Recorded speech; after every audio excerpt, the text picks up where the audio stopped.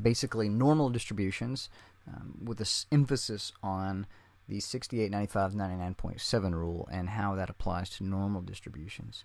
I'm also going to throw in a little tutorial on how to create a histogram in a spreadsheet program like Excel for Windows or Pages for the Mac. First thing I want to call your attention to, this is basically a snapshot of the adult or the heights that we took from our class. This has 32 pieces of data that represent the heights of all 32 people in our class. If you, just for example, if I try to take this data and I say, okay, let's make a chart, I'll click my chart icon and I'll say, let's make a what they call bar chart. And in fact, it really is a bar chart.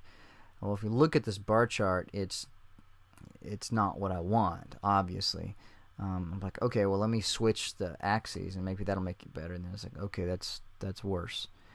And the reason it's doing this is because it doesn't understand that each of these data points are describing the same variable, height. It thinks because you have them in different columns that they're actually different variables. So what we're going to do is we're going to highlight each one. I'm going to drag and just place them all in the same column. Some of you that maybe are more advanced at Excel may know how a quicker way to do this, but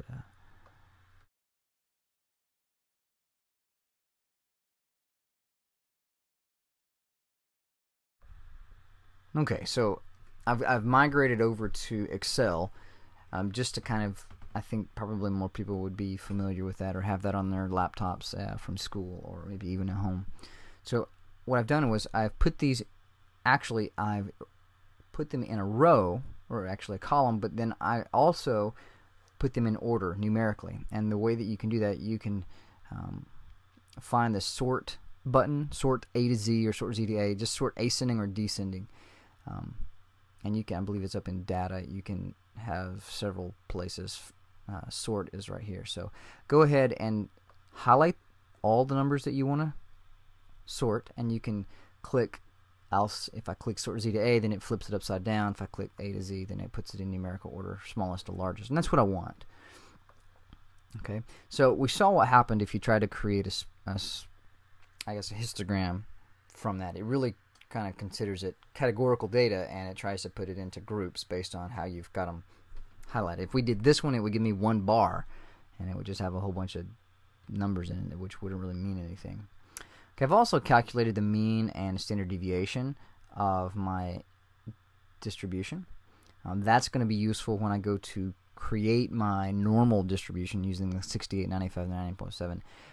In order to find those values in this average or standard deviation, if you'll highlight, well, actually, if you just click on a space and go up and look for your formula button, and you can click average, and what it'll do is it'll choose some boxes for say, no, that's not the boxes I want. Go over and make sure that you highlight all of the boxes that you want, and then you hit enter, and then it'll give you the average. Now, I've rounded mine to 2 decimal places instead of 3. If we want to do this again with standard deviation, what we can do is the same process. I'll go down, standard deviation is not there, so I'll click more functions, and it's going to bring it up. Okay, I really want standard deviation. If you want to look for it, just type in standard deviation. It should come up. Because I've used it in the past previously, it's already here for me. So I'll click that. I'll double click it. Here again, it's asking, okay, well, what cells do you want to use? So I would highlight all of those, and then I'll just hit enter, and there we have my standard deviation. Here again, that's a lot of decimals, and I don't need that many, so I've rounded to those values. And the way that you can change the setup, if you go over to your, I think on Windows, this you don't have, this will be up at the top where you normally see your sheets. Well, I think you can right click on the cell itself and go down to format cells, and what we want to do is we want to change that to make sure it's number. I'm not using money or anything else, not time. I have 2 decimal places selected instead of 3 or 4 or however many it has. Could have float there, but I chose 2 decimal places because that makes it a lot easier to work with, and I clicked OK. And I do that for each cell that I want to modify. Okay, so next thing we want to do is we want to decide on our class width. Well, I have a minimum of 60 and a maximum of 73. Choosing a class width of something like 5 would not be really beneficial because that would give me basically 3 bars. I could do a class width as small as 1. That wouldn't be bad, actually. It would give you quite a few, 13 bars, and some you would have lots of spaces because we don't have all the numbers. So I'm going to create one with a class width of 2. So what I'm going to do next is create. I'm just going to go down the list and I'm going to type in the class widths, and then I'm going to count how many numbers fall into that range, and I'm going to use that as my frequency, and then I'll be able to be ready to create a histogram.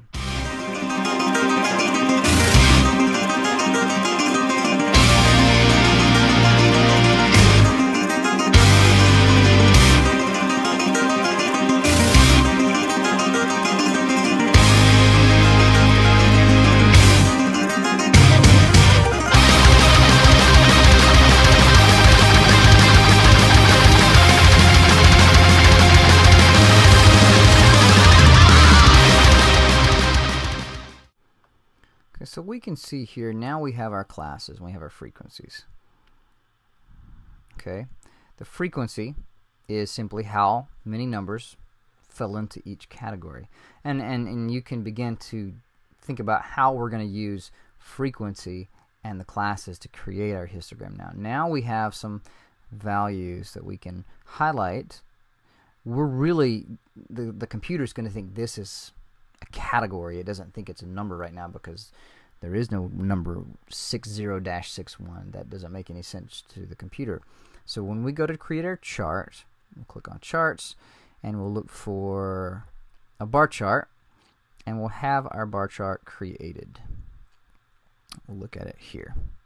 And so you can see this is relatively a nice histogram, although it's not technically accurate. There is spaces that really shouldn't be there, and it's not entirely accurate. But if you wanted to create a representation of a histogram in Excel, this is about as easy as you can make it. There are other ways to make this a little bit more accurate, but I don't think that's really necessary for what we're talking about. We really would like to have a quick way of looking at data and extracting out certain information and just try to analyze what we see.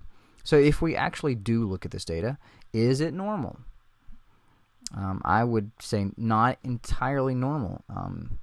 We already knew that this was going to be slightly skewed to the smaller, to the shorter things. Most of the data is from women, although women can be tall. On average, men are taller than women, and statistics talks about what happens most of the time. What's the average? What's expected? And so when you look at this, if we were to draw a kind of a curve over the top of it, it does kind of look a little bell-shaped, and that's not unusual. However, if we were to lop off these 3 data points, or these 4 data points here, then it definitely looks heavily skewed to the left side. It's just a sharp drop off at this point. Okay, and we only have 32, and it's not entirely a representative of our population because it's all women, mostly women. But let's try to apply the 68, 95, 99.7 rule to this scenario. Okay, and I've already got something drawn up just to kind of look at it, and I'll explain what this is. So let's see. Pull this back over, or maybe not. Did I mention Excel is not my favorite program? Get my hand. All right, let's go back to our graph. Okay, good. Let's go up a little bit. We'll place this right under my graph. Okay, so let's just suppose that my graph was kind of normal. What you see at the bottom down here, we have our mean, which was 65.13. You can see that here. And I've taken the mean and I've added 1 standard deviation here, I've added 2 standard deviations, and then I added 3 standard deviations to get the 3 values that you see above your mean here. Alright, and just the same, I subtracted the standard deviation, 3.33, from my mean to get the 3 lower values. Okay, once I've done that, it gives me some cutoff marks, and we've discussed this in class by now. These are how you find out what deviations or what whole standard deviations away from your mean are going to be divided up into. If you see the blue horizontal bar here, that is the 2 standard deviations away from the mean that I expect to see.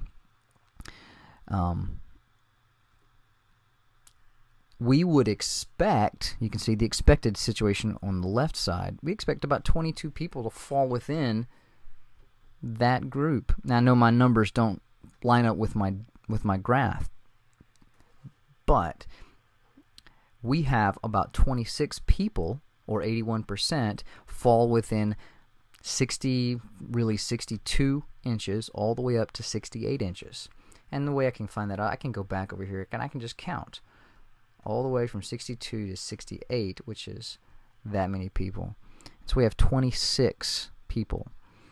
A little higher than I expected it to be. I expected it to be about 22. If you look at the 95 percentile, we have, not percentile, but the 95%, we have 29 people fall within that group, which is fairly close. In fact, 95% is actually 30.4, but if you round it, it's down to 30. So that's not too bad. That's not too far off. Okay, and when you look at the next step, we have 99.7, which is all the way from 75.12 all the way down to 55.14. Okay, that's a pretty large distance. We had 100% of the people fall within that range, which makes sense. And here again, 99.7% of 32 is actually 31.7, but we can round, and that's all 32 people, which this does fit. So what you can see here is some of the data does tend to fall within the normal distribution, but you can see that the lower part, the 68%, is really off. I mean, 13, maybe 14% difference. That's a lot. You would expect maybe 2 or 3% difference, and that would still be considered a normal distribution. But you can see from the picture, it definitely doesn't look normal.